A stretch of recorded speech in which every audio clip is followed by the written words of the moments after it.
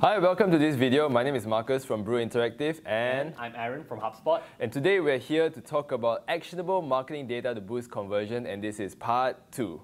So I'll start with tip number 1. So again, you don't need to have like the sophisticated marketing CRM tool. You can actually do all this with GA, except the last tip over here, which I'm quite excited to share about. But tip number 1 is to look at your site speed, right? And this isn't some generic tip about trying to optimize your website so that it loads faster and that kind of stuff. I'm sure you already know that. What I wanted to talk about is you want to look at your site speed based on your pages. So on Google Analytics, there is a under behavior section. You can go to page timings. And then you can see in one column over there, which I'll have it somewhere on the screen right now, where you can see, okay, this is your total average site speed, and then you can look at your different individual pages with the highest amount of traffic. What is the page load time per each of those page? Yep. So from there, you can look at maybe your average page load time is maybe about 15 seconds, for example. And some of the high traffic pages take about, I would say, more than 30 seconds to load. Maybe it takes about 45 seconds to load. So that's longer than your average site load time. So you know that there are some optimization things that needs to be done. For example, you can optimize the images. You want to cache them, do all sorts of stuff so that it loads faster and so that it converts better. So that is tip number 1 of this. Yeah, now, site speed is super important, yeah, right? Just as important is a question that I often get from prospects or customers. How do we should we target at existing customer or new customer? Yeah. Meaning visitors, yeah, right? So I think what we need to look at over here is take a step back and analyze our cost per acquisition per customer versus LTV, your lifetime value of your product or your service, right? So we need to understand how much is going to cost us, the business, to acquire a new customer versus tapping on to an existing customer to upsell and cross-sell them, right, versus the money they're going to spend with us. Again, is CAC, CAC, LTV. Correct. We need to know that ratio, right? So for a typical software business, right, a good ratio is like 1 to 5, correct, right? In your business, it might be a bit different. So this is just to give you a bit of context, right? So again, if you're acquiring your existing customers to get them, to upsell them, cross-sell them, is way cheaper, and they are giving you a lot of return in return, then obviously, by all means, focus on them. Right?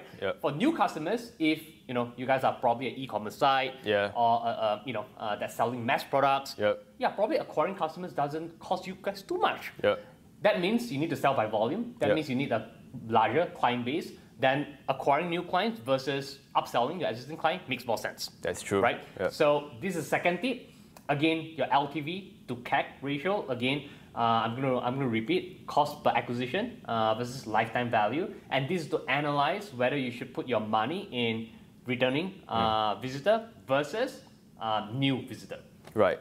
All right. So tip number 3 for me would be looking at your Google Analytics and going into this segment called Affinity categories. This is something that's often overlooked by a lot of marketers because you think of trying to reach out towards new audiences, that sort of stuff, but it's always important to look at the analytics data that you already have. Like, where are your top conversions coming from? What are the profile of these people? What are they into? What's their age range? All these are the data that you are already sitting on if you have Google Analytics installed on your website. So once you look at your Affinity category section, you can see all these pointers over here. Maybe they are into automotives or they are into traveling, that sort of stuff. And that may or may not be even part or related to your business, but your audiences are into that. Then now as you run traffic on Google Display, for example, you can run your ads towards this group of audience. And I find that highly, highly valuable for the clients that we work with. So that for me is tip number 3. Okay. So the fourth tip is something that everyone is talking about now in town, is chat conversation. Oh yeah, that's huge.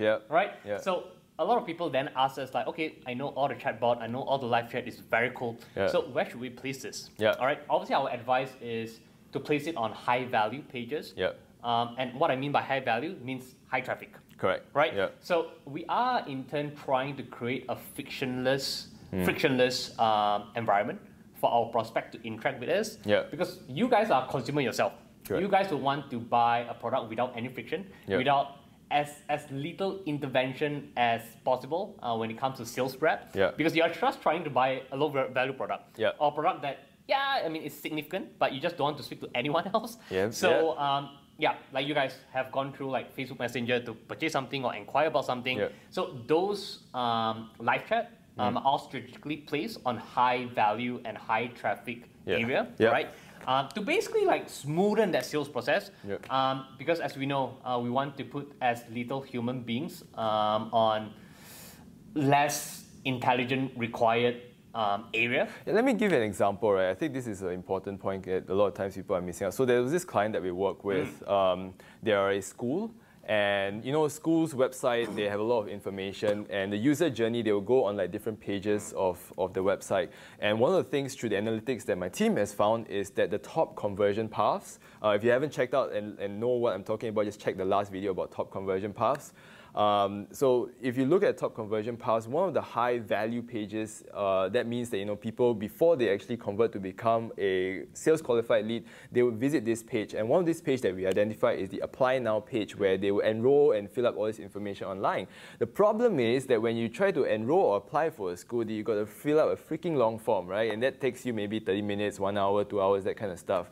But this is where we realized it's a high value page. So what we did for the school is that we just installed a live chat over there, and that helped to tremendously boost their conversions, because we know that, you know, that's like a friction-full, like, you know, a page that, you know, people just always get stuck at.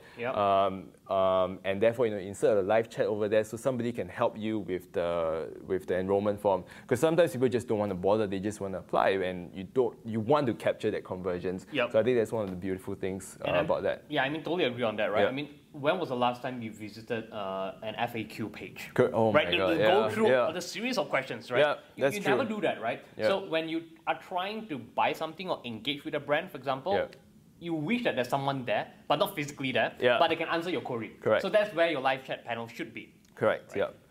So that's tip number 4, right? So numero 5 would be campaign analytics. So this one, if you're a HubSpot user, I absolutely love this, because you know, marketers, we all freaking love campaigns, right? It's one campaign after another campaign after another campaign, because one campaign is like one big idea, another campaign is another big idea.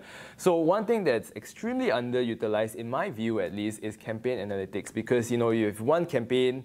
Let's call it the Christmas campaign, for example, where you have like all the Christmassy content that you release out on your blog or maybe your pages, and then you can tag every page to a specific campaign. And over time, you can then be able to see, okay, you know, I ran this campaign. These are like my top campaign pages.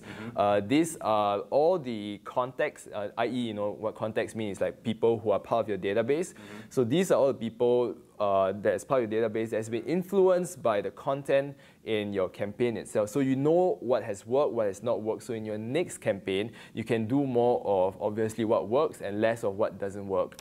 And I find that very, very valuable as well, that campaign analytics portion. So in other words, Marcus, you are saying that you are having all the marketing strategies pages in one view, right? So whether you are running a Facebook campaign, whether you are running an email marketing campaign, whether you are running an SEO campaign, it's just a click of a button, you click into that campaign, and all these different strategies and tactics will be laid out over there, and the results of, for example, attraction, visitors, conversion, customers will lay out over there, so that you're able to instantly compare channel by channel in terms of performance. Right? Okay.